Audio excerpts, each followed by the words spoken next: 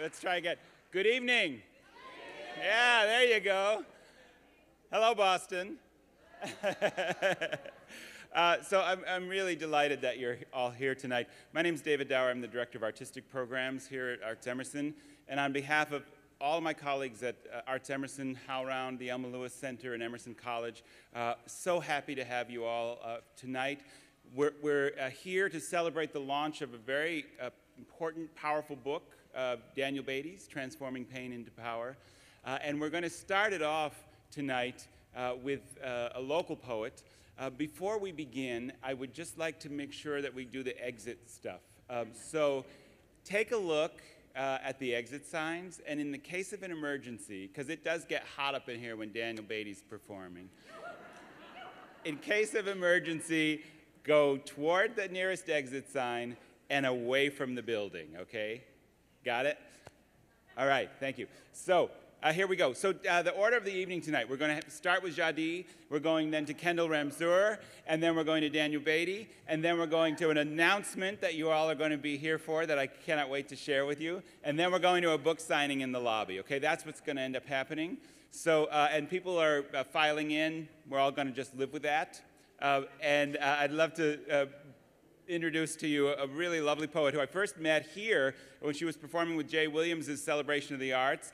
Jadi is the founder of If You Can Feel It, You Can Speak It. And here she is to start the evening off with one of her own poems. Jadi, please.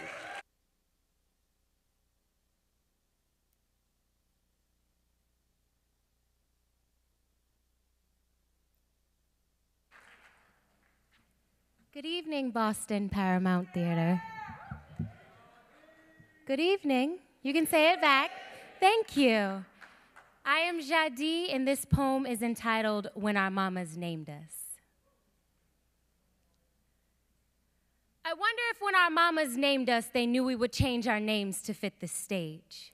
That when they taught us to spell, we would write love letters for breaking hearts, and that when we learned how to talk, we would speak for the silent masses.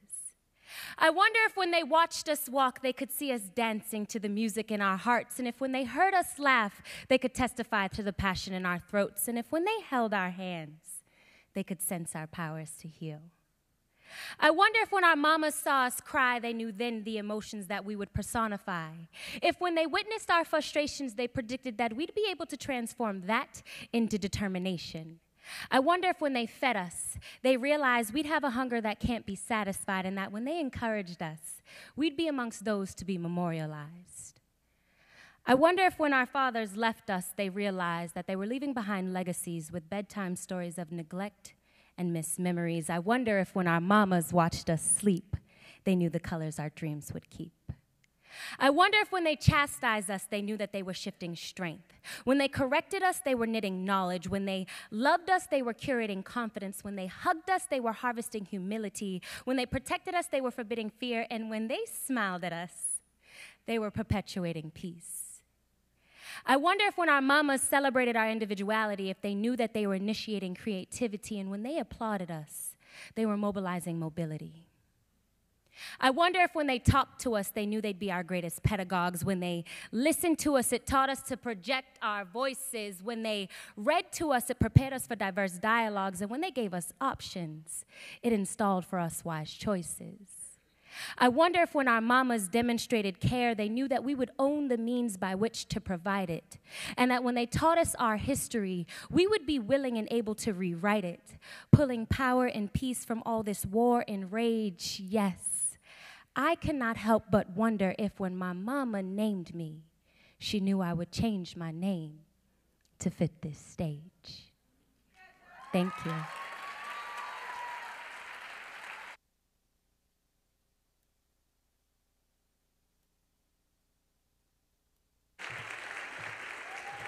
How perfect is that, huh? Thank you, Jadi. So our next artist, I'm so happy that he's with us tonight. When Daniel was here, how many of you saw Emergency? Okay. And those of you, okay, now, those of you who haven't seen Emergency, how many of you have seen Knock Knock, the poem? Okay, so it's the Daniel Beaty crowd. So those of you who couldn't answer yes to either one of those things, clap. Okay, welcome. Welcome to the club. By the end of tonight, you're going to be wooing and wowing as well, and I'm so jealous that you get to have the first experience here tonight with Daniel. Some of us have had many, and I'm still delighted by them. But when he was here with Emergency, we had this beautiful event that Akiba Abaka organized. Yes, give it up for Akiba, that's right. Akiba is our director of audience development now here at Arts Emerson, but then she was working with us on developing the audience for Emergency, and she organized an event at the Afro-American Museum of the Arts. I'm sorry, I always struggle over that name, but we're Elma Lewis, the Elma Lewis Center in Roxbury. And at that museum, she organized an event that included this next artist who played an incredible cello number for Daniel to welcome him to Boston. And so now he's here tonight with a whole band. And it's Kendall Ramsour, who is the winner of Boston's Inspirational Artist of the Year from the Boston Music Awards since last we saw him. Kendall Ramsour.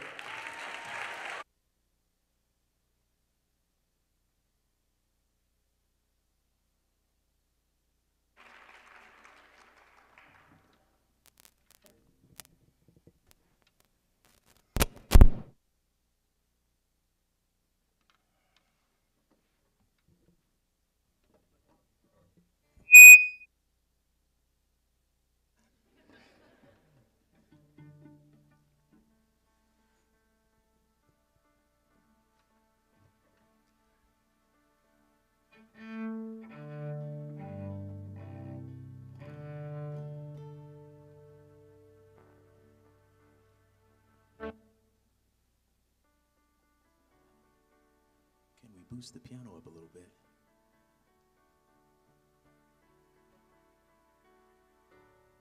Well, in the meantime, how are you guys doing? I can't really see any of you, but that's all right. I know you're out there. This first song is titled D Major. It's a song that myself and Cordero Rodriguez wrote. And once we get the sound working, we should be ready to start.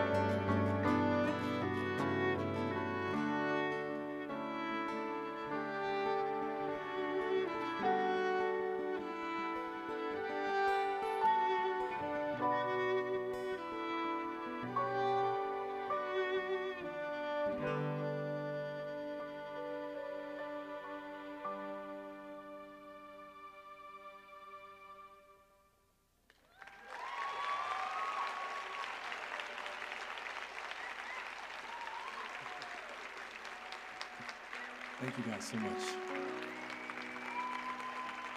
Thank you.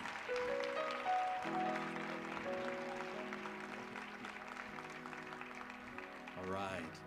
So we just added 2 people to the band. They just walked on just now. I don't even know who they are. But we have Dara Carter, one of the backup singers here. Eugene Mudawo.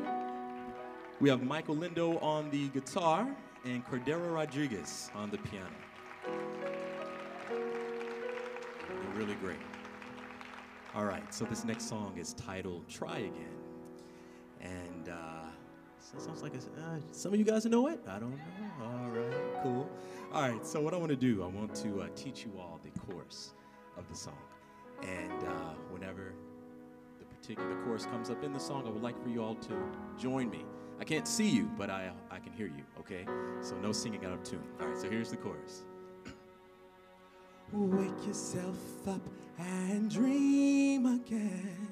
Brush yourself off and rise again. And if you trip up, just try again. Try again so you can fly again. How you feel? All right, let's try it. Ready? And wake yourself. I heard 2 people. Let's try it again. Ready? And wake yourself up and dream again. Brush yourself and rise again. And if you trip, just try again. Try again so you can fly again. All right? Okay, I'll trust you. So here we go. Whenever it comes up, you guys join us. Here we go.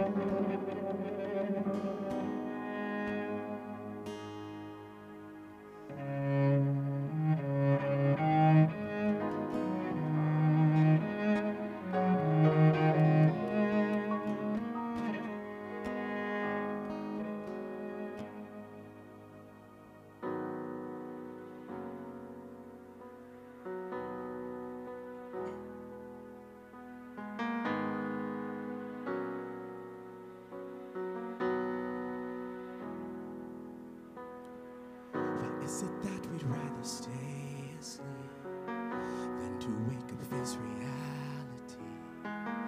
Is it fear the dream would fade away, leaving room for doubt and futility? Has anybody come to know your worth? Come to find out you were seen as dirt? Matter of fact, you have been swept away, just as sand is swept out to sea each day. Wake yourself up and dream again. Brush yourself off and rise again. And if you trip up, just try again. Try again so you can fly again. Sounded pretty good. Remember how you used to fly so high? You spread your wings and then you took the sky. But through the clouds you seemed to lose your way. Then you fell to the ground where your dreams now lay. The time has come for us to slay the beast, to unleash the beauty of our dreams. The judgment rendered is our liberty, for as long as you never fall asleep. Brush yourself off,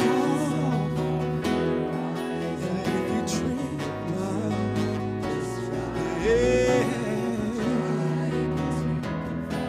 wake yourself up, and brush yourself off, and if you trip up, yeah,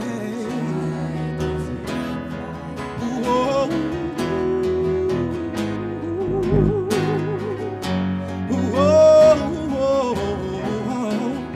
Sometimes you must break up all of the doubts that put your dreams to sleep. Don't let them fall to fear.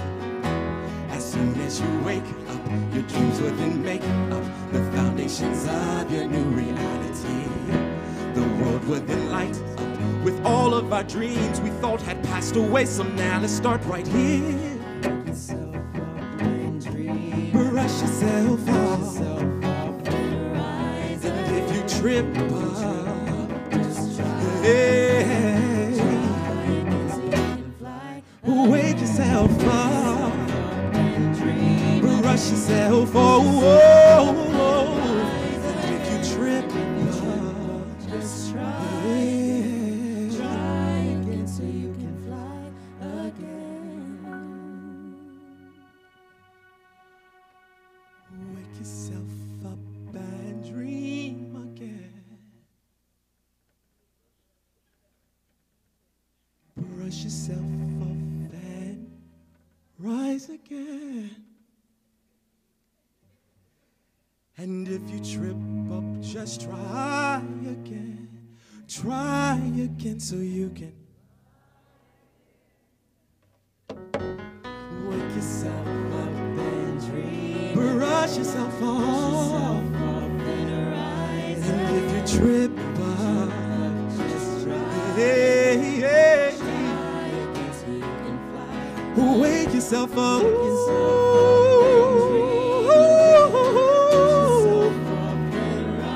And if you trip up, just try. Yeah. Try again so you can fly. Just you guys, ready? And wake yourself up.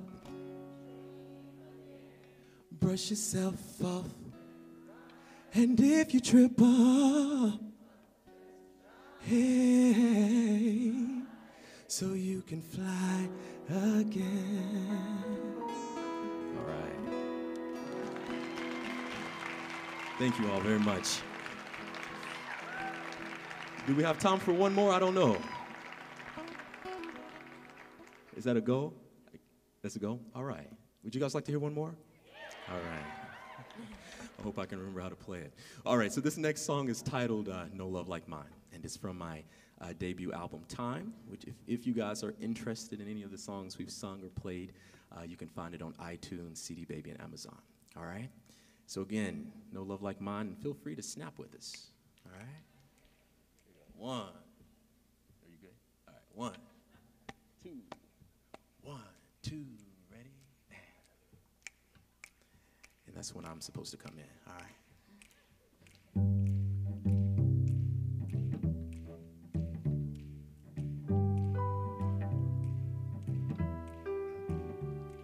I will run with you into the sunset.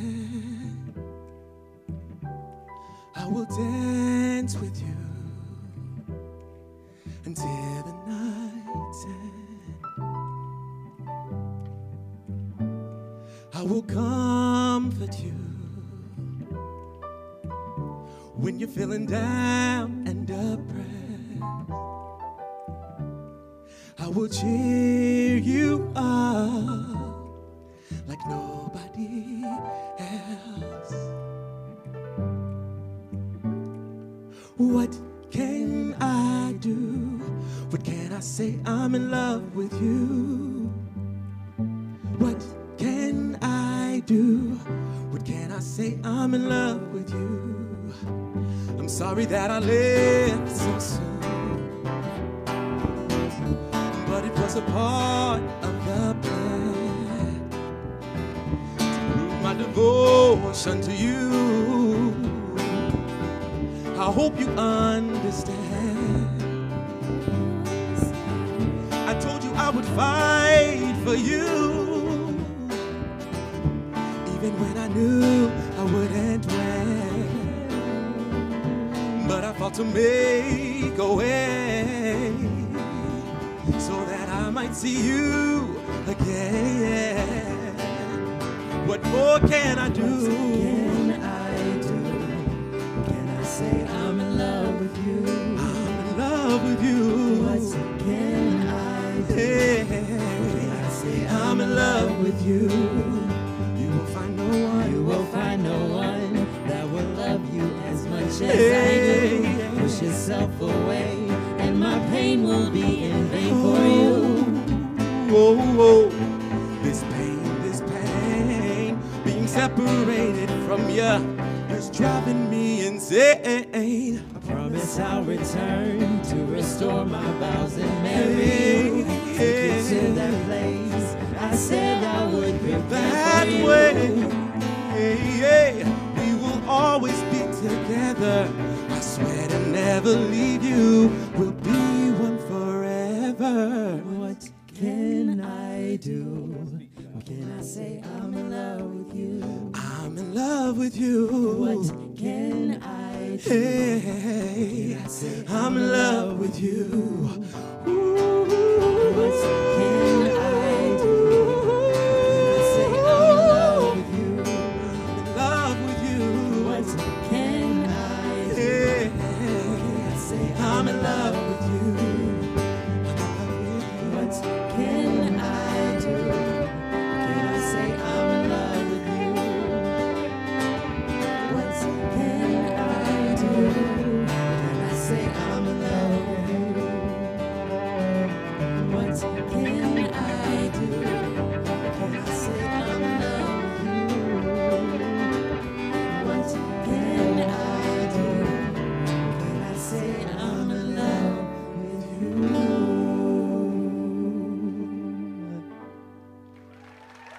All right, thank you all so much. Thank you.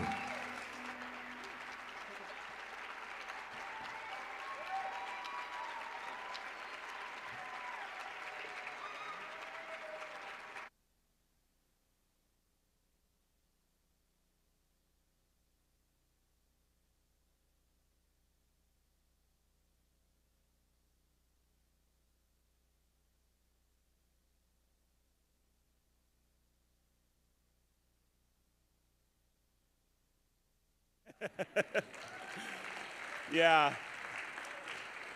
That's really, really moving that he was at the first event, and his career just keeps zooming. I hope you'll stop by and get his material on your way out as well. So now we come to the heart of the matter. And I just want to also give a shout out to all of you who are watching online through the courtesy of HowlRound TV, our partners here at Emerson College. Thank you, HowlRound. HowlRound, the Elma Lewis Center for Civic Engagement Learning and Research, and Arts Emerson are the co-sponsors of this evening's event, and so that's the service that we provide the nonprofit theater community all over the world, really. Vijay Matthew on the camera back there, so thank you all for that. So here we go. When I first started working with Daniel, he was doing a piece called Emergency. We did it in DC together, then we did it here last year. Many of you saw that. You'll hear pieces of that here tonight. In the interim, he's written 2 books, not one, 2 books. And if you have children or know people with children, there's a book called Knock Knock that is a children's book that is absolutely beautiful. Anybody here seen it? Some of you? Yeah. Just beautiful. Came out at the end of last year, I believe. And then right on its heels comes Transforming Pain into Power.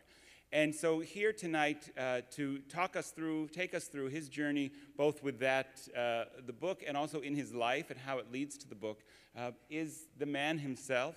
So please welcome Mr. Daniel Beaty.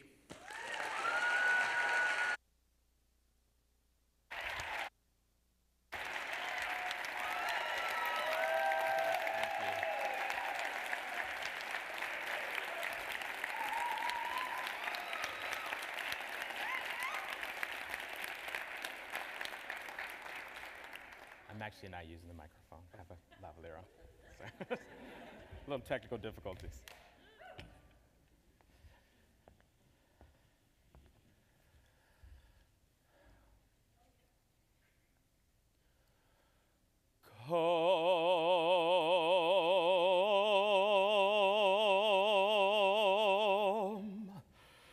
Come home,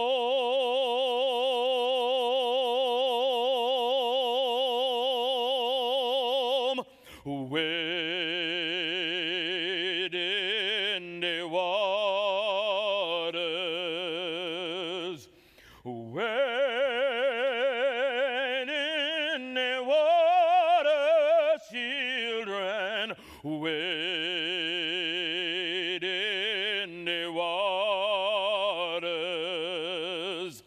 Something's gonna trouble, something's gonna trouble, something's gonna trouble the waters.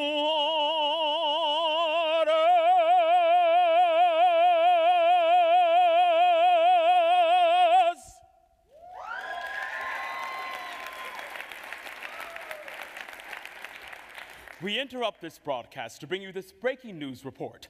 A slave ship has just risen out of the Hudson River in front of the Statue of Liberty. That's right, you heard me.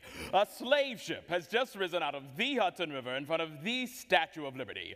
People across Manhattan are leaving their homes and jobs to witness what many are calling some deep shit. I was laying here trying to get me some sleep when all of a sudden I hear this loud rush of water, see this harsh blinding light. It made me close my eyes real tight. Then when I open them again, there's this big, huge ship standing right here in front of the Statue of Liberty, all old and worn down looking.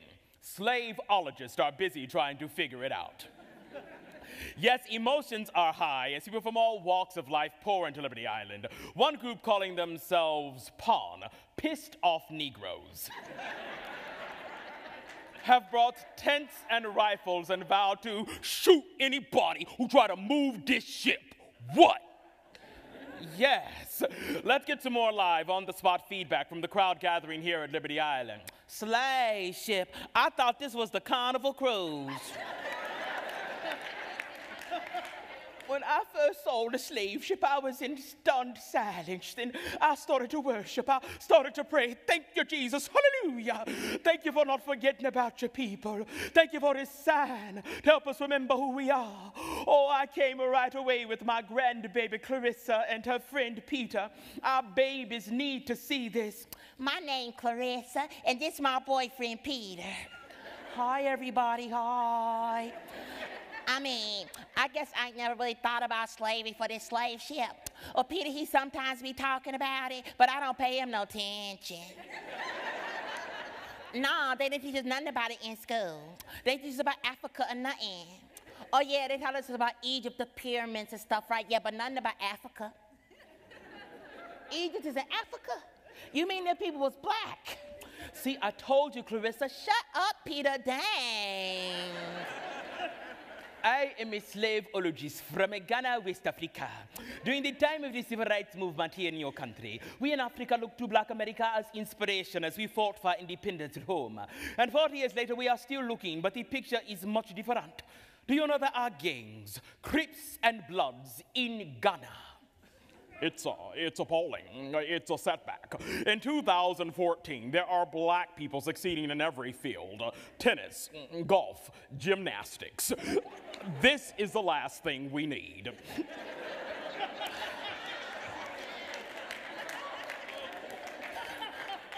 I work in corporate America around the corner from here, and one of my colleagues just came into my office in tears after hearing the news on the radio, and she tells me she has papers that prove her great-great-grandparents owned slaves, and she wants to apologize. And I said, why are you apologizing to me, Kathy? It was your great-great-grandparents. She's hysterical. So I say, look at me, Kathy. You've been to my home. Our children play together. Look at this office. Kathy, I'm your boss.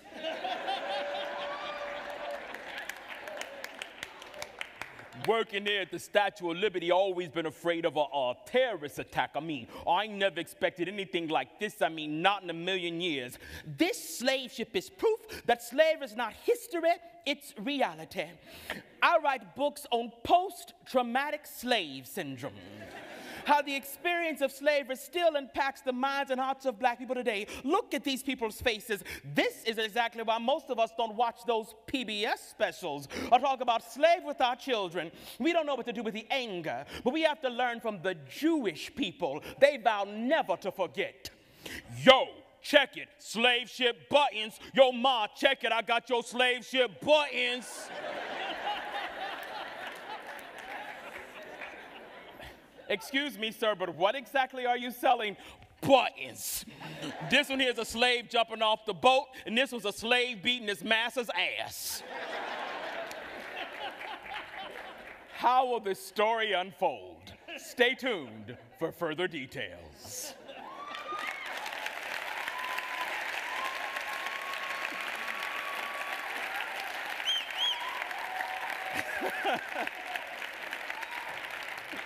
Good evening, Boston.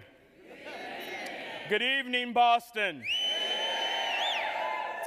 Again, my name is Daniel Beaty, and I cannot express to you how full my heart is to be back here in Boston, this city that has been so good to me, and particularly with Emerson College, with Arts Emerson, with this phenomenal team of producers and artists who have also embraced me with such love. So thank you all so much for being here tonight.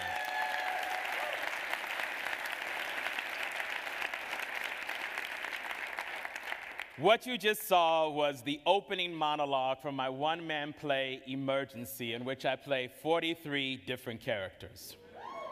As you just heard, Emergency is about a slave ship that rises in front of the Statue of Liberty in present-day New York City. And I choose this image for a very particular reason. For me, slavery represents the time of greatest bondage in our nation's history.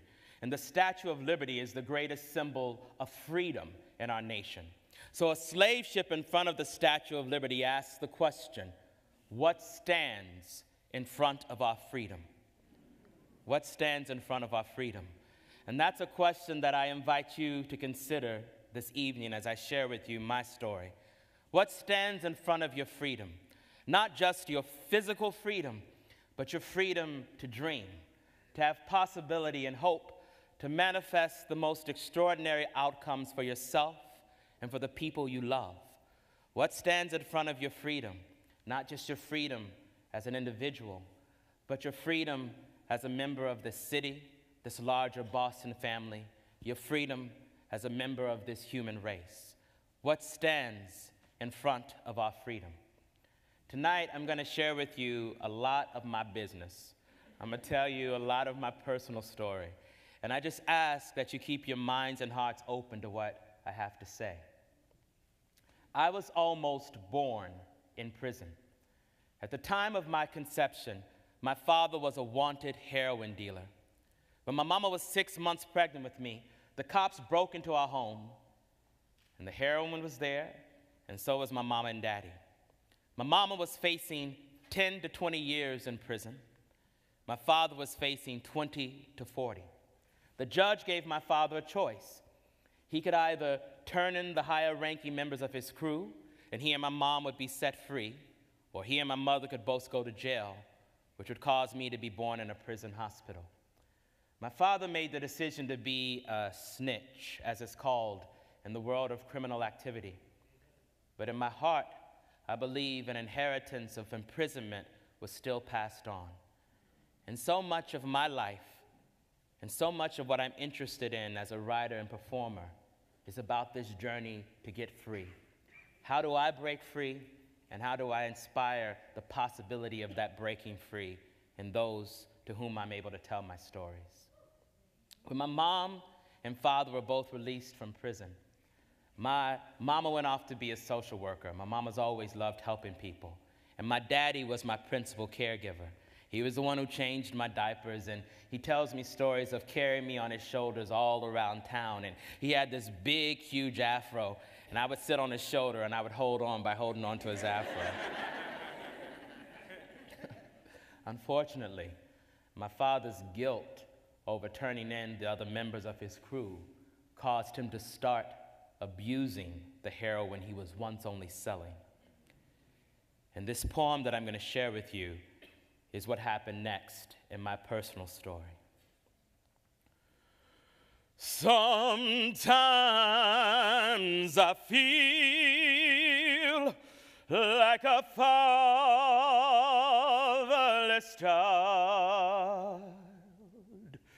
Sometimes I feel like a fatherless child. Sometimes I feel child a long ways from home,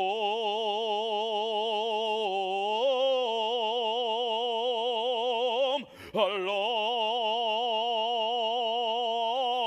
ways from my home.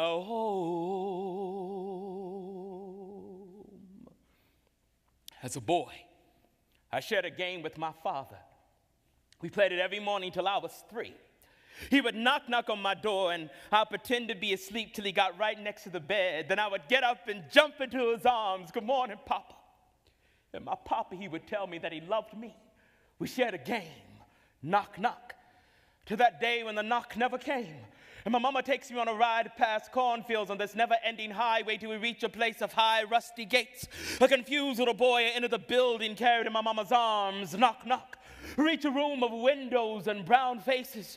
Behind one of the windows sits my father. I jump out of my mama's arms and run joyously towards my papa's, only to be confronted by this window. I knock, knock, trying to break through the glass, trying to get to my father. I knock, knock as my mama pulls me away before my papa even says a word. And for years, he has never said a word. And so years later, I write these words for the little boy in me who still awaits his papa's knock. Papa, come home because I miss you. Miss you waking me up in the mornings and telling me you love me. Papa, come home because there's things I don't know, and I thought maybe you could teach me how to shave, how to dribble a ball, how to talk to a lady, how to walk like a man. Papa, come home because I decided a while back I want to be just like you, but I'm forgetting who you are. And years later, a little boy cries, and so I write these words, and I try to heal, and I try to father myself, and I dream up a father who says the words my father did not. Dear son, I'm sorry I never came home. For every lesson I failed to teach, hear these words. Shave in one direction with strong, deliberate strokes to avoid irritation. Dribble the page with the brilliance of your ballpoint pen. Walk like a god, and your goddess will come to you. No longer will I be there to knock on your door. You must learn to knock for yourself. Knock, knock down doors of racism and poverty that I could not. Knock, knock on doors of opportunity for the lost brilliance of the black men who crowd these cells. Knock, knock with diligence for the sake of your children. Knock, knock for me, for as long as you are free, these prison gates cannot contain my spirit. The best of me still lives in you. Knock, knock with the knowledge that you are my son, but you are not my choices. Yes, we are our Father's sons and daughters, but we are not their choices. For despite their absences, we are still here, still alive, still breathing, with the power to change this world, one little boy and girl at a time. Knock, knock. Who's there? We are. Thank you. Thank you. Thank you. Thank you. Thank you so much. As you just heard in that poem, my father was arrested and incarcerated for the first time in my life when I was 3 years old. My mama took me to visit him in prison, and he was behind a glass, and I couldn't reach him. And as children, we're very self-focused, and we view the world in terms of our most basic needs. We've not lived on the earth long enough when we're children to understand that many times adults make choices or things happen that have nothing to do with us. So, in the space of my father's incarceration and the abandonment that I then experienced, I made up some false ideas about myself. I must be bad if my father would leave me. Over time, that thought became an internalized feeling. I am bad. I'm unworthy of love. I'm ashamed, and I hope nobody ever finds out. Over time, that internalized feeling manifested in the behavior. Now, for many of us, many of our children, even when we become adults, those behaviors are obviously negative. For our children, it could be acting out in school, being disrespectful to parents, being emotionally withdrawn, not being able to express what we really feel in the world. For me, that behavior wasn't obviously negative in the beginning. For me, it was, I will overachieve to the point of exhaustion to prove to myself and to other people that I'm not bad. Negative experience, my father's abandonment. Negative thought, I must be bad if my father would leave me. Negative feeling, I am bad. Ultimately, negative behavior. I will overachieve to the point of exhaustion to prove to myself and other people that I'm not bad. Right? So, as I offer this idea, I invite you to consider, allow your minds and your hearts to wander back to any moments that may have shown up in your own life where an event happened that was out of your control, that was traumatic, that was negative, that was difficult, which perhaps caused you to think a thought about yourself, feel a way about yourself, and ultimately manifested in a behavior, perhaps a behavior that is still present in your life today, conscious or unconscious. So we're going to talk a little bit more about that later, but I'd love to tell you a bit more of my story. With my father's incarceration, my mama was our sole provider, and she worked very long hours to make sure that we were taken care of. And this next poem that we're going to share is about my mama. And as I share this poem, I also invite you to think about your own mothers or the mother figures in your lives or that have been in your life, a grandmama sometimes, an auntie, maybe even a teacher who really stood in the gap. For me, and for many of us, I know that mamas have stood in the gap in a very powerful way. And there is nothing in my experience like the gift of a mama's love. So this poem is dedicated to my mama and to all the mamas who are here this evening. Mama, I saw you raise 5 of us by yourself with a father nowhere in sight. I saw you inspire revolution with a chicken and 2 potatoes. I saw you limp home late at night after a long day's work with sores on your feet. I saw you gracefully remove groceries from the cart when the bill got too high. I saw you pray when brother stole a microwave to buy drugs. I saw you make Christmas a ceremony, and I could have sworn we were royalty. I saw you hold our home together like a foundation that would never crumble. But mama, I never saw you dance. I never saw you dance, and I wonder what happened to your music, because I've got an instinct you still know how to groove. And so, like a soulful incantation, I write this dream for you. I see you stand in a celestial ballroom lit by the moon. I see you wear a gown of rose petals woven with gold thread. I see you sparkle like the necklace of stars upon your neck. I see you comfortable in shoes cut from the clouds. I see you happy with a mate adoring every inch of your essence. And mama, he looks like Denzel.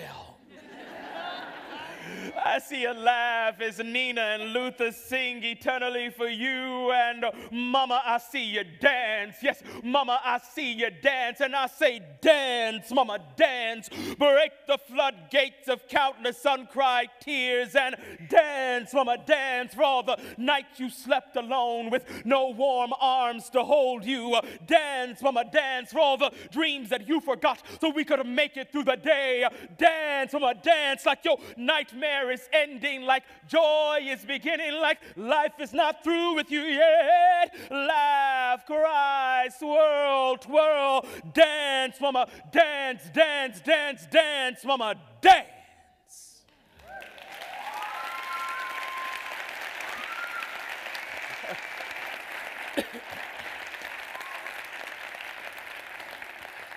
I hear there's a beautiful baby out there singing along with me. Sing on, baby. Sing on. So that poem is for all the mamas.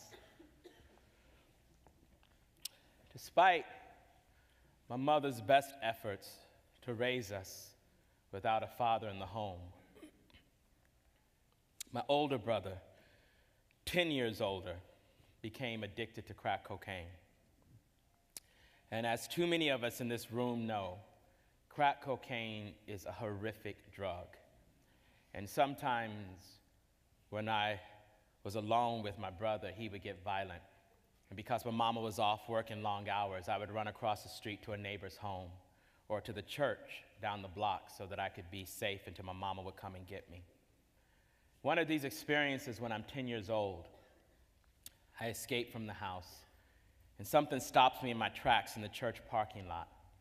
And I'm a 10-year-old boy at the time, and I close my eyes, and I see myself as a grown man, and I'm dressed all in black, and I'm standing on a stage in front of hundreds of people, and I'm speaking. Now, as a small child, I didn't know exactly what that vision meant, but I knew this much. I had made it. I knew that there was a purpose to the pain that I was experiencing, the pain that my family and larger community were experiencing. And I firmly believe in that idea, that there is always the possibility of purpose and power in our pain. When I was 10 years old, something else really transformative happened for me. My third grade teacher, Mavis Jackson, played a recording for me for the first time of Dr. King's I Have a Dream speech. And a whole world of possibility opened up for me. Here is this man, this black man who didn't look so different than my father and my brother. And he was using words and emotion to inspire and, in my mind, to literally change the world. And I ran to my third grade teacher and I said, Mrs. Jackson, I want to do that. I want to use words like Dr. King. And she helped me write my first speech in the third grade called I Think the Best, I Expect the Best. And because she was an extraordinary teacher, she didn't stop there. She called the local service organizations, the NAACP, the SCLC, the Kiwanis, the Rotary, all of them. And she said, I've got this third grader who's written a speech. Can he come to your meeting and share? And they would tell the state convention, then the national convention. Before I knew what was happening, I was traveling all over the world giving speeches.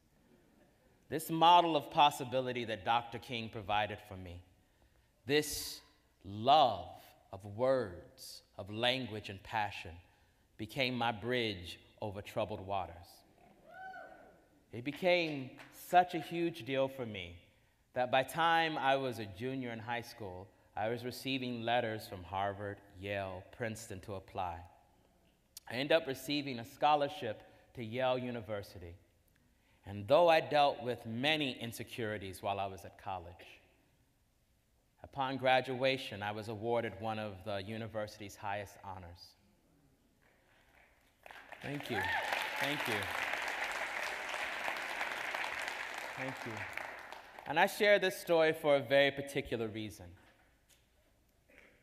First reason was that in the midst of chaos, my passion and my love of the arts and of language and of words really became a bridge over troubled waters.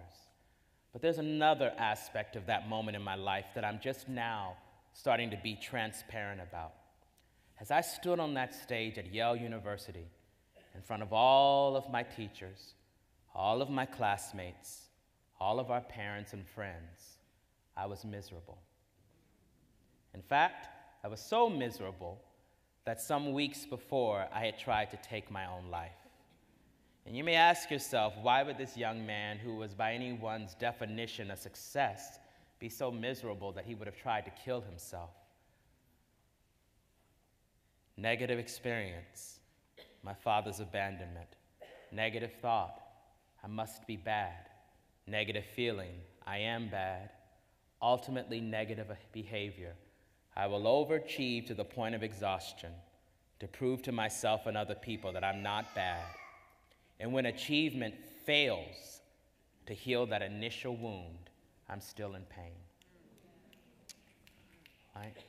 So I made up in my mind in that moment that I was going to go on a path to try to create a life that I would truly love. And I made up in my mind in that moment that I really needed to heal. And for me, that healing was about going back to my first love, my daddy. So I'm going to share with you an excerpt from Transforming Pain to Power. I have a book, y'all. I'm excited about it.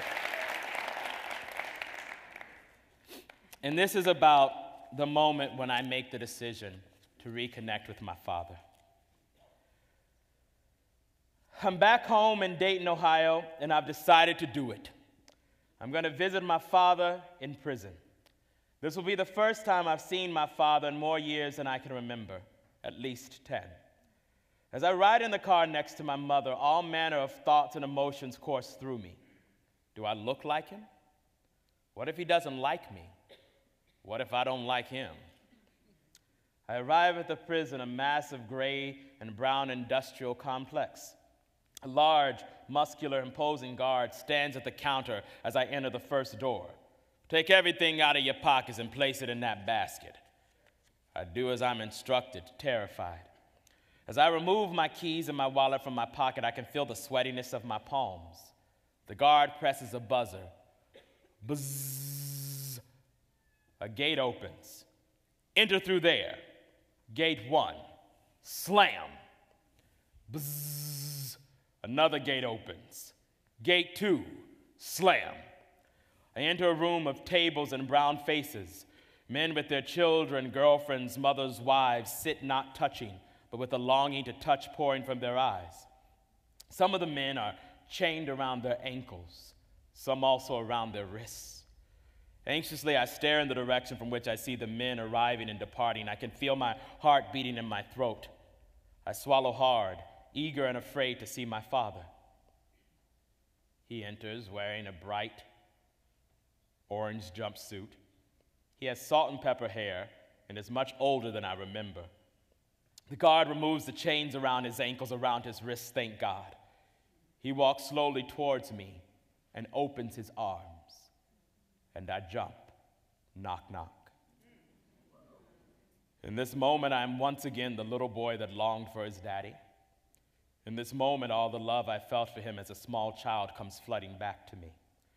As I sit and listen to his stories, some certainly lies and excuses, I devour every word, desperate for them to be true, desperate to understand, to believe that his choices, his abandonment were not my fault.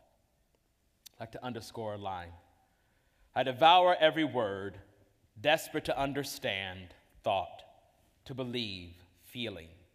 His choices, his abandonment were not my fault. So I've spent a lot of time thus far talking about the pain. But my real intent in writing this book, my real intent in writing plays like Emergency, when I speak about a very painful time in our nation's history, like slavery, my intent is for us to know that no matter the pain that has showed up in our lives as individuals, the pain we may be experiencing now, the inevitable pain that will show up in the future, no matter the pain we experience as a human community, as a city of Boston, as a nation, no matter that pain, there is a possibility of transforming that pain to power. This book talks about my personal journey to heal. Part of it was with my father personally, about learning to forgive. Part of it was about me allowing myself to really feel my feelings rather than resisting them, so that in the space of feeling them, I could learn what information was there and also being able to move through it. Part of the experience for me was clarifying my purpose, learning and asking myself, what was the experience of this particular pain? That could be information that could be useful to someone else. And the greatest thing that I began to discover in this process was the gift of creativity. I began to discover that even in the midst of all of the sadness that was occurring in my life, all of the years truly of sadness, when I would have a singing lesson or perform a concert, when I was in an acting class or perform a play, I was experiencing a level of freedom that I did not even think was possible for me. And I began to pay attention to where this feeling of freedom was rooted. And for me, I found this space of freedom to be rooted in my breath. In the book, I call it this idea of the authentic self, this idea that there's a space inside of us all that is creative potential, that is the unlimited potential to create, do, or be anything. That regardless of the experiences that have shown up in our lives as individuals or as a community, regardless of the negative thoughts we develop, in response to those experiences as individuals or a community, the feelings that we develop, and ultimately the behaviors we develop. Regardless of all of those things, there is a creative potential inside of all of us that can interrupt that cycle. Take ownership of the narratives of our lives as individuals and our lives as a nation, as a city, as a community. We have the power within us to rewrite the story and to transform that pain into power. And what I began to discover, which was hugely important for me, is that our deepest pain is often the path to our highest purpose. The very things that could almost take us out, the very things that we wish we could stop thinking about, we've sat on a therapist's couch about, we've prayed to God about, the very things that we wish would go away. Sometimes those very experiences, that very pain is the path to our highest purpose. I wrote Knock Knock. I wrote Transforming Pain to Power. Truly, I wrote every play that I've written. I perform with the passion and emotion that I perform, largely because my father was exactly who he was, right? And in the space of that understanding, I really have no reason to hold resentment towards him. I have no reason to live in a space of unforgiveness. The other thing that I'm going to share with you is about the power of language and our narrative that we say about ourselves as individuals or a community.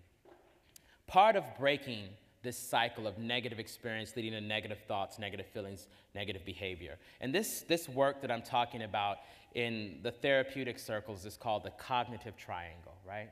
So, and it becomes this triangle of behavior that people feel that they can't break out of, because then it reverses. Once you get in that cycle, you then, once you're in the space of behaving a certain way, you then have feelings because of that behavior and resulting thoughts, and it seems to be this inevitable cycle.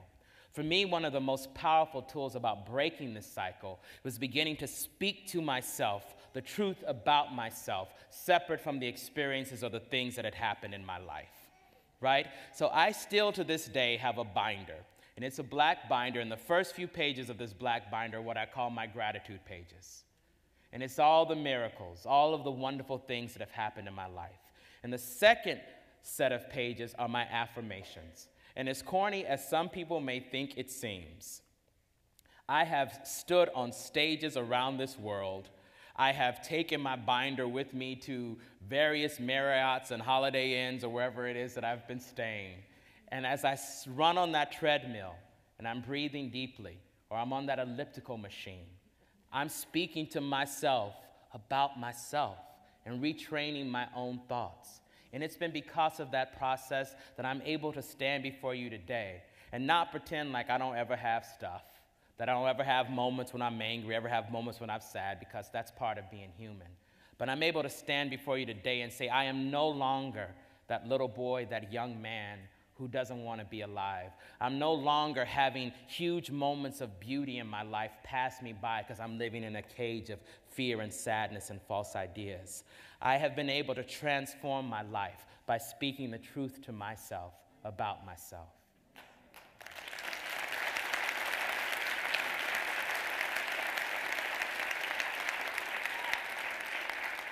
And because I'm a playwright, I wrote a character about it. His name is Twan. Twan has grown up in a housing project. His father is incarcerated. He's been held back 2 years in school because he's dyslexic, and the teachers haven't identified it immediately. But he's got a powerful mama and an incredible mentor, and he's on his way to Morehouse, the same school Dr. King attended. Some Morehouse graduates out there, okay? But despite everything Twan has achieved, he still has those voices of self-doubt in his own head. And as I share Twan's story, I invite you to consider the voices of self-doubt that may be in your own mind. The National Science Association says the average person has 50,000 thoughts a day. 50,000 thoughts a day. Think about it. We wake up in the morning. What am I going to eat for breakfast? What am I going to wear to work? Did I finish that assignment? Did I call that person back? Thoughts, thoughts, thoughts, thoughts, thoughts. And it's also estimated that 70 to 80% of those thoughts are negative. Think about it. We live in a world of airbrushed magazines, celebrities who we treat as royalty, who starve themselves to be a size 0. We all get really good at masking what we truly feel because those are the social norms we're supposed to buy into. Then we look in the mirror and we're not able to celebrate our beautifully human selves and the survivors that we really are, right? So this is how Swan deals with it. Sometimes, late at night, when these projects get quiet, I come upstairs here to the roof of building B, and I talk to my mind, try to be bigger than my fears.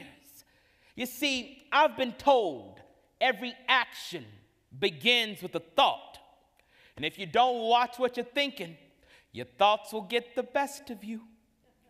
It's like the mind is an untrained child. You got to teach what to do. Because sometimes my mind, he tells me, psh, you will never be enough. Why even try? You know it's going to be tough. Look at where you live. Broken hopes, broken dreams. At night you lie in bed and scream the silent scream of a bastard child without a father as a guide. There's no daddy by your side, so you push your cries away and you fill that space with rage. A rage that keeps you caged in a cycle that never ends. You ain't gonna be no better than the man who fathered you. Able to create life, but not to follow through. Your daddy left, so you will too. The sins of the father will visit the son. When life gets tough, the abandoned run. So sag your pants, wear a frown, give up first before life tears you down. Run from dreams, run from hope. It's the only way to cope with the failure you will be. A spitting image of the Father you will never even see. Those are the thoughts my mind, he says to me, trying to choke out any type of hope or possibility. And that's why I stand here on the roof of building B and talk back to my mind. All right, I've heard enough. I know my path is rough, but my mama, she was there, and she helped me to prepare. A father she was not, but still she gave me a lot. And I have a mentor too, and he helps me make it through. Say what you want, but there's nothing I can't do, because I define my destiny. I won't let doubt get the best of me. I will father myself, and my children will see a black man stays. This can be just a phase. This cycle can end. It all depends on where we go from here. You say when life gets tough, the abandoned run. Well, I say run, black man, run. Run to your children, hold them tight. Help them make it through the night. Be more than you think you can. Be a man and take a stand. And when you make it through, reach back and help another person do what we all know must be done. Run, black man, run. A fatherless child I may be, but I decide who I choose to be. Run, black man, run. Run, black man, run. Run, black man, run.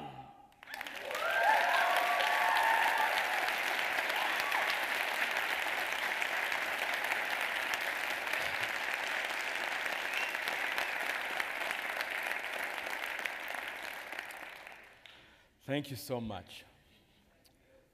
So Michael Eric Dyson wrote the foreword for my book, and he frames the book in this way, which is actually very much how I wrote the book. He frames it with the idea that personal healing is the first step to social transformation and larger societal healing, right? And I really believe that.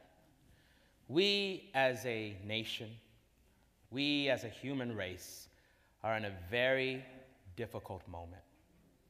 We have fully bought in to illusions of separation. We are polarized in ways that seem impossible.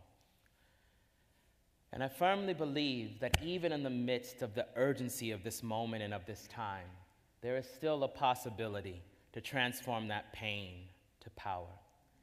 And I believe that that possibility lies in a movement that ultimately is going to be a human rights movement, a space where we develop some shared core values, some shared beliefs, and some shared ideas about how we can heal as a nation, where we begin to have those difficult conversations, those conversations that we have in the safe space of a homogeneous community, when we're with the people who look like us and talk like us and have a similar bank account as us and a similar skin color as us, when we start having those conversations across community, and when we develop some type of commitment and some type of space where we decide that there is something that's greater, something that we want to believe in that's greater than these illusions of separation that keep us bound. And for me, I believe that greatest belief, that greatest possibility of a shared core value, a shared idea, a shared reason to do this difficult work is for our children.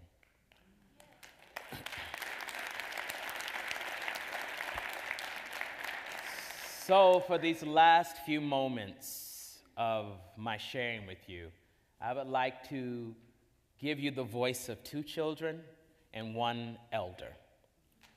And these are characters from my play, Emergency. So I'm going to end with these characters, and the last character will say goodbye to you, so that will be my goodbye. But before I share these characters, I would just like to once again thank you from my heart. Thank you.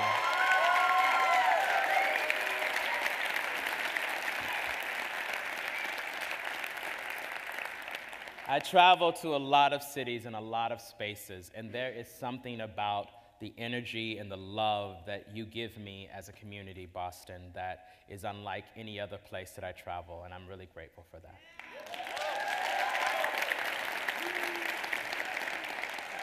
Hi, everybody.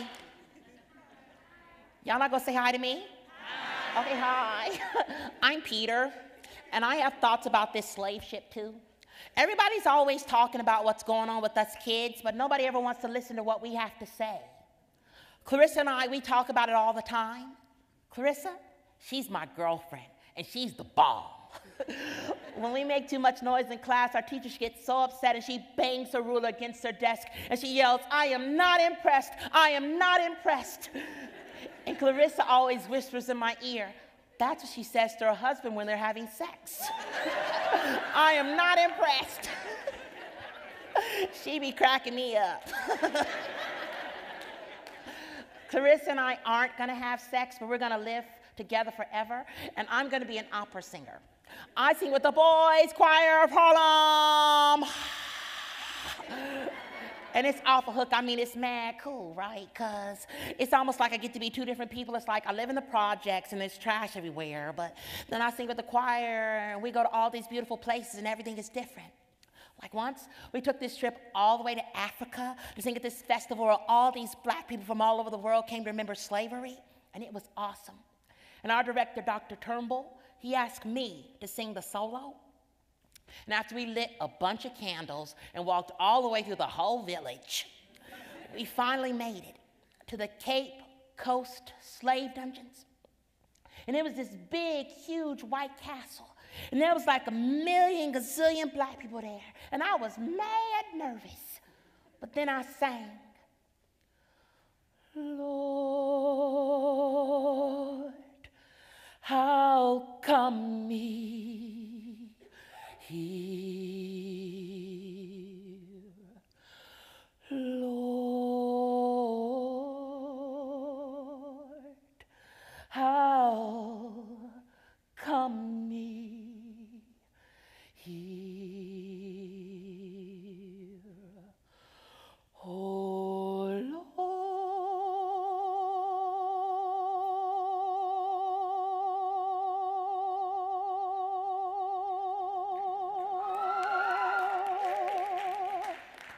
how come me here? I wish I never was born. And it was so sad. And that's kind of how I feel when I look at this slave ship. It's kind of like I just wish we were all the same color and we all talked the same, and that God didn't make us all so different on the outside, because it's almost like it's a trick to make us think we're more different than we are. And everybody keeps getting fooled, and that's whack. You know, sometimes I forget I'm black, like I'm singing somewhere with the choir or I'm shopping with my moms, and I'm not thinking about being black, I'm just being me. but it seems like somebody else always remembers. Our director, Dr. Turnbull, before he died, he told us we sing a song of hope. And even though a drug dealer or a prostitute might live on our block, we can still be anything we want. And it's like, even though I live where I live, because of the choir, I know there's places where I can go. And I'm going to take Clarissa with me. Clarissa, baby. Child, there's too much going on here at Liberty Island for you to be running around like that. Clarissa, you hear me, girl? I raised my grandbaby Clarissa because her mama and daddy, well, they ain't able. How old am I? Didn't your mama teach you not to ask a lady her age? 82. Yes, child. Well, I speak for a group of grandmothers of all races who have made a commitment to stand here at the water's edge for as long as our age and bodies can bear. We understand that this slave ship is not about guilt. No, it's about healing. About where do we go from here for ourselves, for our children. I've been here with my grandbaby Clarissa and her friend Peter all day since this morning when the slave ship first arrived. And there is one particular story that keeps coming to my mind about a village in West Africa with very little crime. You know why? When a person in this village commits a crime, steals, lies, harms his neighbor, the entire village forms a circle around the single wrongdoing man, and they remind him of the good things he's done in the past. The entire village reminds the fallen man of the moments when he was most beautiful. America's one big old messy village. We're gonna have to love each other. Clarissa, baby, child, you got about 5 more minutes for all that running around. Then I want you to come sit by my side and rest a while. All right, Grandmama, 5 minutes. My name's Clarissa, yeah, and I'm a Libra, yeah, and I'm gonna drop it like it's hot, drop it like it's hot, drop it like it's hot, yeah.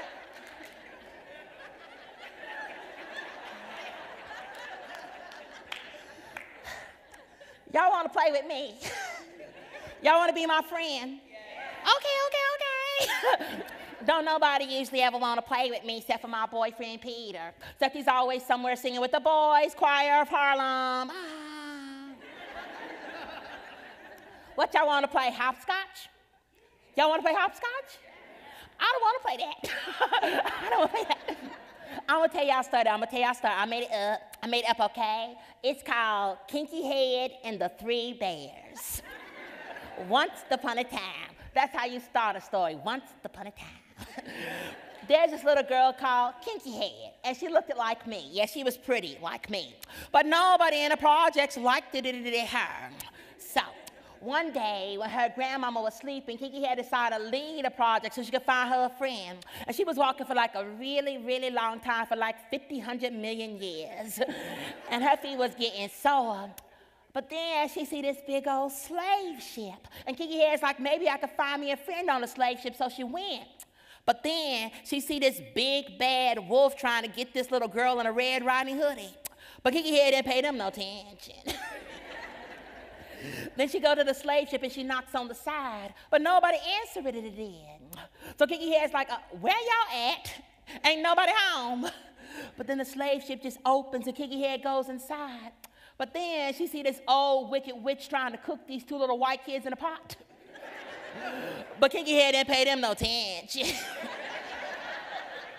Then she go to this other room and she see this table with 3 plates of fried chicken and sweet potato pie.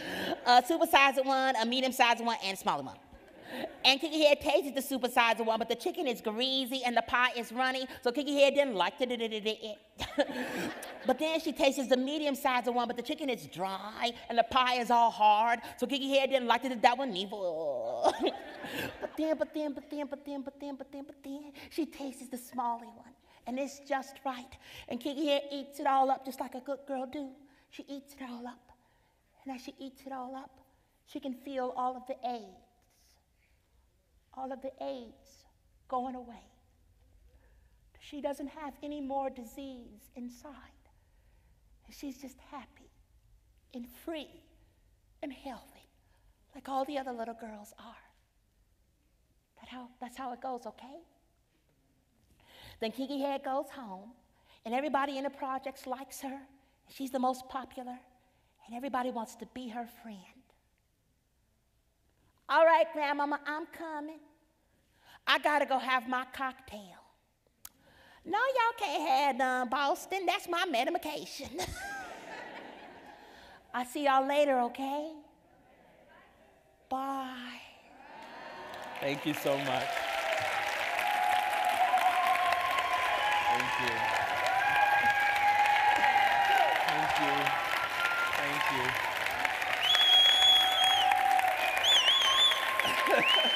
God bless you. Thank you. Daniel Beaty. Thank you. Thank you so much. Okay. Now remember, this is a book signing party. Yes. So we're going to see you all out in the lobby to sign. He's going to sign books in the lobby. But before we do that, I just have one quick announcement. I've been waiting for months to make this announcement. And San Wong from the Bar Foundation, you please come up here and make it with us. And Jamie Galloon from HowlRound and Kelly Bates from the Elma Lewis Center. This is going to be a very quick announcement, and you're all going to be so glad you were here for it. Thank you so much. Yeah. So this is San Wong, and San's going to start us off. San is a program officer at the Bar Foundation. Hi, good evening, everyone. Thank you, David. I'm thrilled to be here tonight with David and Daniel. I'm very happy to announce that the Bar Foundation is awarding a multi-year grant to Emerson College to help bring Daniel Beaty to Boston with his transforming pain to power work.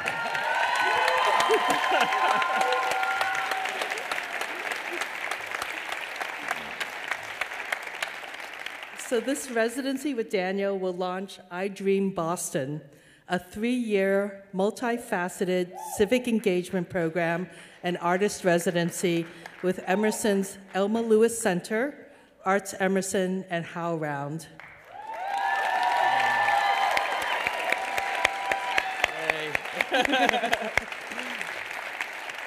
So I wanted to talk to you a little bit about BAR. At BAR, our grant-making in arts and culture seeks to enhance Boston's cultural vitality. One way we do this is to support innovative artists who can contribute to civic dialogue, addressing long-standing social challenges and inequities like racism, segregation, and income and educational disparities. So artists like Daniel powerfully lift up individual stories and engage diverse communities to imagine and enact a vibrant Boston. Now I'd like to introduce Elma Lewis Center Executive Director Kelly Bates, who will tell you more about I Dream Boston. You ready to dream, Boston? You ready to dream, Boston? I Dream Boston is going to be a powerful collaboration between you, between the community of Boston, between Emerson students, let me hear you, Emerson students, and community-based organizations and leaders here in this room and in Boston. And we will be able to bring the power of performance to youth and to adults throughout the city of Boston who, like Daniel, are going to be able to share their story and their purpose and find their voice and potential through a process of experiences and workshops that will transform them and through that transform us. This will be a multi-collaborative effort between you all, the Elma Lewis Center, Daniel Beaty, Arts Emerson, and HowlRound, and we are going to make this unforgettable. And the way that Daniel made us feel is going to be the way that we're going to make people around Boston feel with your help. This is a wonderful, wonderful gift that we've been given from BAR. And I also want to thank Emerson College for having the great vision to have Daniel with us to do this most powerful work. We're going to need you, and we will be calling on you. Thank you.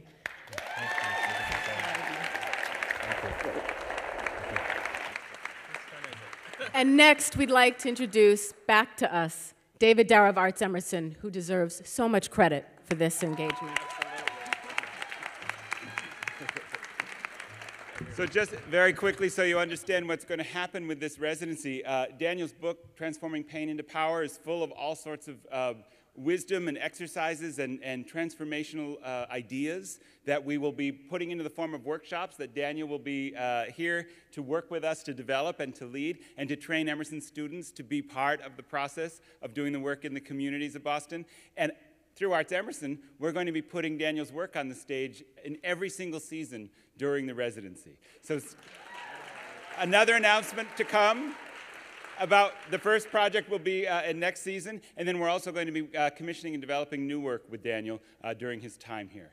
And all of this work, all of the work that's going on in the city, all the work that's going on the stage, and all the work that's going on in the rehearsal studios is going to be documented through HowlRound, the Center for the Theater Commons, and this platform that we've developed for the Theater Commons. And Jamie Galloon is one of the developers of HowlRound, the HowlRound platform, and so you can let us know how HowlRound's involved. Thank you, David. So, as David mentioned, HowlRound will be documenting both the process and the results of Daniel's residency and the civic engagement throughout the 3-year term. The way that we'll share that learning is through our online journal, through the live streaming TV channel like tonight. We have an interactive data map, and through many other ways. So essentially the beauty of that sharing is that through sharing it, not only will folks here at Emerson and in Boston get to read and understand more about the impact of this residency, but nationally and internationally as well. This is going to be particularly important, the national side, as the I Dream Boston project evolves through the 3-year term. I'm going to hand it over to Daniel now to speak a little bit more about the program and its vision. All right, cool. Thank you. So this program is titled I Dream Boston. And this is actually going to be a second phase, a second city where I'm able to bring this work in this form. I've been doing the work in communities for over a decade, but we have just began, after 6-7 months of preparation, a 3-phase pilot in Watts called I Dream Watts. And while Emerson College and the Barr Foundation are our partners here, in Watts, our partners are the Kellogg Foundation, some support from Ford, and an organization called Children's Institute that's been helping children, families, communities heal trauma for 106 years. And so what we've done over this process of, it's going to be a little over a year total by the time we're finished with that pilot, we've developed all of my exercises that will be a part of this training that we'll continue to develop here in Boston against 16 evidence-based principles to heal trauma that have been tried over this 106 years. In addition to that, we've developed research and evaluation measures because we're really asking the question, how do individuals and communities heal? And it's not about assumptions. And I very humbly stand before you with huge gratitude to the Barr Foundation, to Arts Emerson, HowlRound, Alma Lewis Center, Emerson College, but with the clarity that I'm bringing this vision and this idea that I have, but the very first step of that vision is about listening. It's about understanding the tremendous work that people in this community, many of you are here right now, have been doing for years. And it's about, through the creativity that I bring as a writer and performer, creating a space for a citywide conversation around these issues. And so when we say that we will be reaching out to you, it's not a reaching out to serve a purpose that I'm just bringing. It's a reaching out and a linking arms and developing what I call authentic relationships when we are really hearing from each other. And you, as people who have lived and loved and been in this city for so many years, having real ownership and agency in this experience. So Again, I thank you all so much. I thank everyone gathered on this stage, and I'm very, very excited to have this extended period of time in Boston.